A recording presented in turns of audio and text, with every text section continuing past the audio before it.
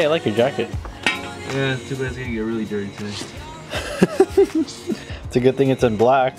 Today we're gonna be installing, well, it should have been installed already, but we're putting on low ring springs for the BMW M5, the E60, which is currently not running right now. Yeah. Currently not running. I mean, that's not a surprise. It's the broken beamer. We haven't seen this thing, or I haven't seen this in a while. For over almost 2 weeks now. 2 weeks for installing the rear ones. And I just want to find out if these springs are legitimately bad or if it's just more of a shock. But you know, to find out is to swap them. wow, it is super windy. I have a feeling the audio is going to be super bad. Apologies. From what I remember, I need a 14mm wrench to get to the top 3 strut tower bolts. You're going to need an 18mm for the bottom shock bolt, an 18mm for the sway bar to disconnect it on one side. And I think that's it from what I remember last time. It's like 4 bolts, honestly, putting this thing up. So it shouldn't be too long. I already have the fucking sway bar disconnected already because I was so fucking over the last time I didn't want to put it on. So let's get to it.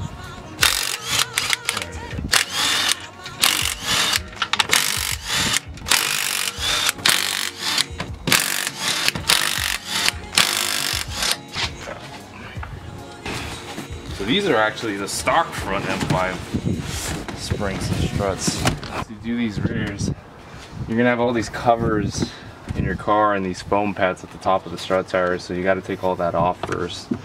And once you kind of bend it out of the way, there's my macro. Hey, what the hell? Just looking for that. Once you bend these back like that, you'll see that there's the strut tower bolts are up here. They're gonna be a little bit difficult to get to because there's really not that much room, especially this fucking inner one.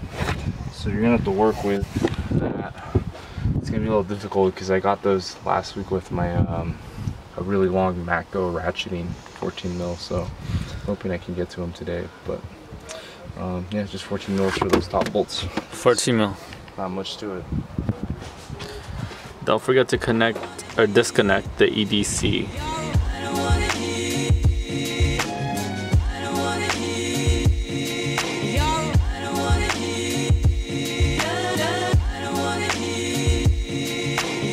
When you do take these out, you don't want to take all 3 of them out at the same time. You want to leave one still threaded on, so when you take the bottom bolt off, the strut doesn't go flying down and bopping you in the face or something, or breaking or bending something.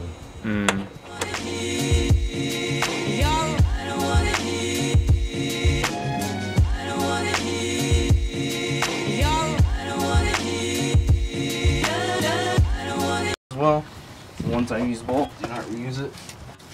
What you didn't see is it's actually held up on the knuckle. You're gonna have to push the entire strut towards the car, into the car, and this will pop right out and it'll become loose like that. So the next one you need to also do now is you need to loosen this arm back here, which I believe is a 18 and a 21. If I recall correctly. It's really tight up in here. It's the one I'm actually a little worried that I might not be able to get to. It's an 18. Okay, that's kind of nice. Easiest way to get to that is 18 wrench and 18 ratcheting ratchet. It's gonna be a little difficult to do it without that stuff, so we might have to make a parts run. So you got an 18mm wrench. Any safety tips? Safety tips? Jack up your car safely.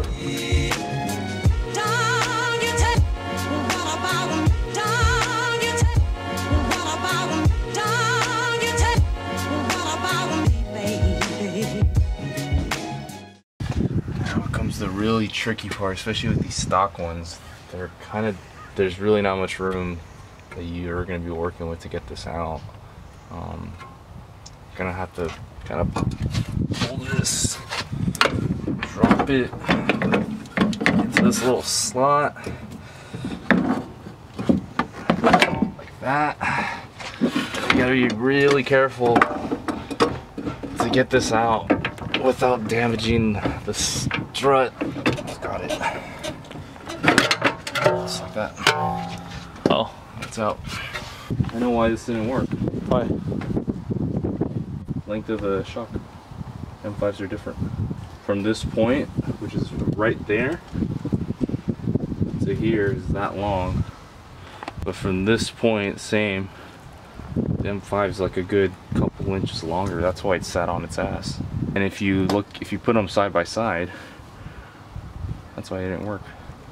From what I've read, these H&R springs from the M6 and the M5, these for the E60 and E63, they're basically the same. So I don't see any problem there. If I were to line them up to this point, it's about a good inch drop.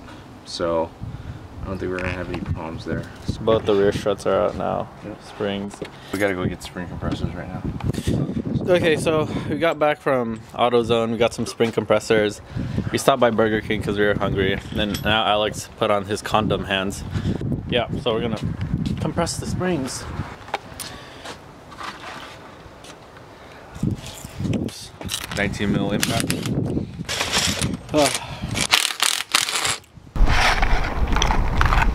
Save the fries.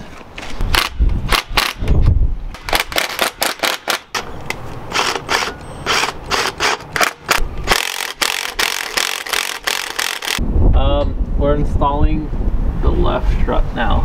Left strut. You need 2 pair of hands for this. Well, it just makes the process easier. I'm basically just grabbing the wire that connects to this thingy.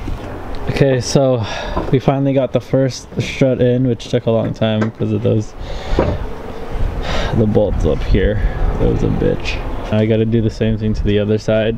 Just want to make sure that the EDC is not throwing any codes, because when I threw in the lowering springs last week and I had to throw in my stock ones, I pinched the connector on accident. So I'm trying to make sure. You kind of dropped it again. Yeah, so we got both the struts on. The left side was a bitch. The right side was really easy. But regardless, we got the shit done. Now we're just double checking everything. Bolts are on. Alex is checking for that EDC. Can I say something? Yeah. Go to youtube.com/DenzelKing. Aww. Oh. This hurts me. No, I'm good. So, Denzel, you want to explain what you're doing? What? What you're eating? Oh, 2-year-old chips? Yeah, Denzel's eating 2-year-old Dorito chips. Like, they were sealed, but when he opened it, he said it doesn't taste. They're not stale, because I chased the other chips and they're stale. These aren't stale. Doritos. The chips that never expire. Yeah, as of now, the broken Beamer is legitimately broken this time. It's been broken. What are you talking about? It's been broken, but this time it won't start. Oh yeah, this time it's legit. Like, I mean, at least it was moving, but now it's like, it won't start.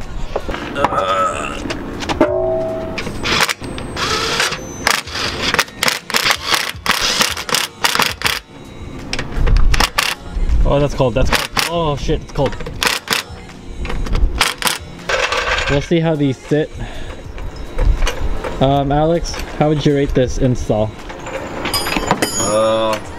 probably a 6 out of 10 with good tools. 10 out of 10 with really shitty tools like today. I would recommend 2 people. I mean, it's easier to get those bolts in, yeah. Way easier with 2 people. Oh yeah, that looks good. Foot test. Subscribe, comment, and go subscribe to Denzel's channel because it's better.